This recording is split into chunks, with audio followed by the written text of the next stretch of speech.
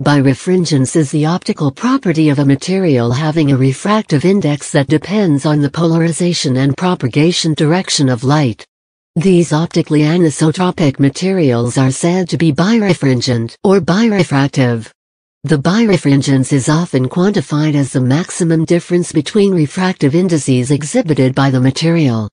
Crystals with non-cubic crystal structures are often birefringent, as are plastics under mechanical stress.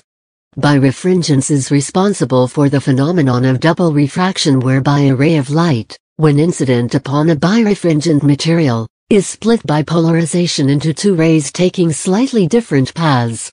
This effect was first described by the Danish scientist Erasmus Bartholin in 1669, who observed it in calcite, a crystal having one of the strongest birefringences.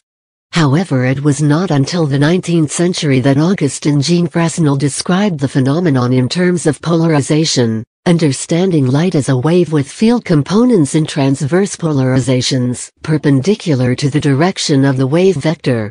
The best characterized birefringent materials are crystals. Due to their specific crystal structures, their refractive indices are well defined.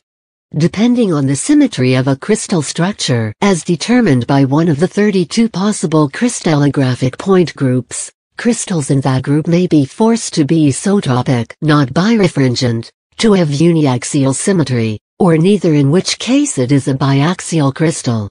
The crystal structures permitting uniaxial and biaxial birefringence are noted in the two tables below, listing the 2 or 3 principal refractive indices at wavelength 590 nm of some better-known crystals. Many plastics are birefringent, because their molecules are frozen in a stretched conformation when the plastic is molded or extruded. For example, ordinary cellophane is birefringent. Polarizers are routinely used to detect stress in plastics such as polystyrene and polycarbonate. Cotton fiber is birefringent because of high levels of cellulosic material in the fiber's secondary cell wall. Polarized light microscopy is commonly used in biological tissue, as many biological materials are birefringent. Collagen, found in cartilage, tendon, bone, corneas, and several other areas in the body, is birefringent and commonly studied with polarized light microscopy. Some proteins are also birefringent, exhibiting form birefringence. Inevitable manufacturing imperfections in optical fiber leads to birefringence, which is one cause of pulse broadening in fiber optic communications. Such imperfections can be geometrical, lack of circular symmetry, due to stress applied to the optical fiber, and/or due to bending of the fiber. Birefringence is intentionally introduced, for instance, by making the cross-section elliptical in order to produce polarization maintaining optical fibers.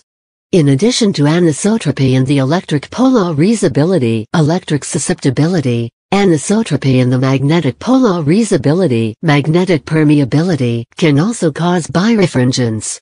However, at optical frequencies, values of magnetic permeability for natural materials are not measurably different from microsine 0, so this is not a source of optical birefringence in practice.